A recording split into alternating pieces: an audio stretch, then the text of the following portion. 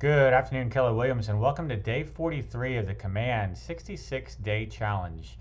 Today we're going to talk a little bit about stages, a little bit about phases, and a little bit about neighborhood snap URLs. So at this point, you've been doing the challenge for about 6 weeks.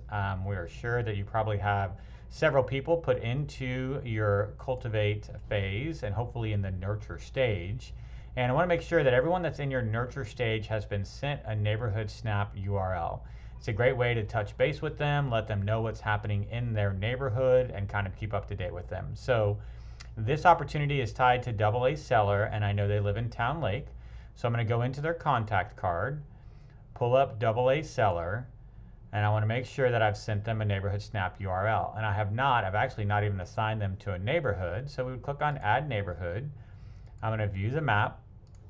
I'm going to look for Town Lake Parkway. And I'm going to get zoomed in so that I can see the neighborhoods.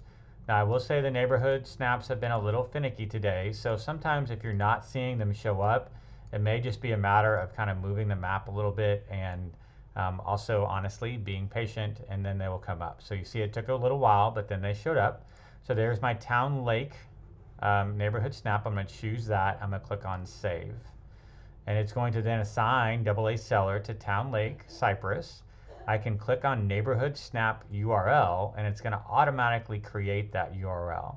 So I'm just going to click on copy, and then from there I can either choose to send that in a text via Twilio, right? Or I can actually click on the email. It'll open up an email with my Gmail program, which is tied in, and I can put in a subject line and then actually paste, Control V or right click, and there's the neighborhood link. I would put in some information. Hey, check out this great neighborhood information. It updates every hour. Great way to kind of keep up to date with what's happening in your neighborhood. Please let me know if you have any questions, and then send that off. This is what the neighborhood analysis looks like. This is the landing page. So it shows you the neighborhood snapshot. It's going to show you the active listings, pending listings, days on market, average list price, and average list price per square foot. Most MLSs are going to have sold data. Some of them are not. The HAR, Houston Association of Realtors, right now is not providing that data for us, so we're working through that. And yet it will show them several listings down here at the bottom that are available, and then they can actually click through and see several. And of course, they can fill out a lead capture form if they want to get more feedback, and then they have all of my information from my bio down here at the bottom.